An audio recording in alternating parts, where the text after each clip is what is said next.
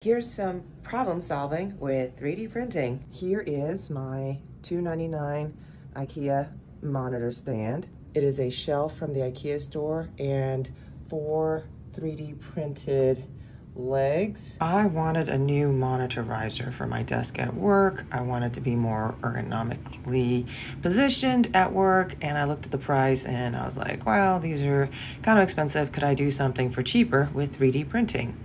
I started looking at shelves at the IKEA website, and I found this shelf for $2.99. And what's really interesting about IKEA is everything has an interesting Swedish name that goes with it. And I copied the name. All I have to do in Thingiverse is search for that name of that product from IKEA. Items that I can print for that shelf come right up. And I'm looking at different things that I can print to make it into a monitor stand.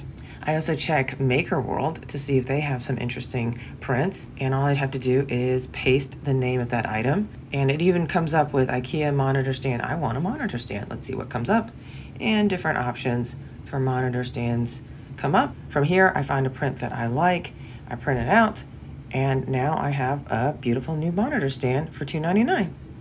You can use this same technique for a lot of other things that IKEA sells, or a lot of other things on the market, where you can repurpose something and 3D print something to make the thing you actually want. Check it out.